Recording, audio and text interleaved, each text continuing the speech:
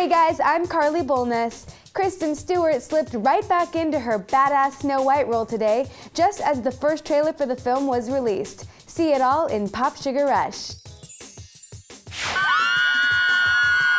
Following her handprint ceremony and more than a handful of interviews for Breaking Dawn in Hollywood last week, Kristen Stewart took a break from Bella to shoot more scenes as Snow White in the UK today.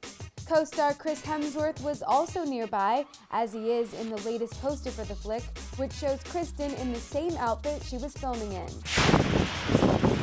We've already seen an armor-clad Miss Stewart atop a horse while shooting a battle scene, and now we're getting glimpses of how it will look on the big screen.